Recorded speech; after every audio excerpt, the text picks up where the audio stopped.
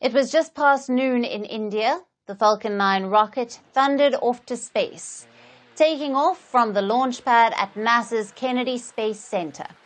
Back in India, the whole country was brimming with pride, millions watching the launch live. After all, 41 years had passed since India last sent one of its own into space. And this was not just another space mission. It was a homecoming. On board this Axiom 4 mission was the group captain, Shubhanshu Shukla. He is piloting this mission. Shubhanshu Shukla is the second to achieve this feat. 41 years ago, Rakesh Sharma became the first Indian to travel to space. That was in 1984. India was a young economy, still finding its footing. Shubhanshu Shukla was born in Lucknow in 1985, and this is quite a significant moment.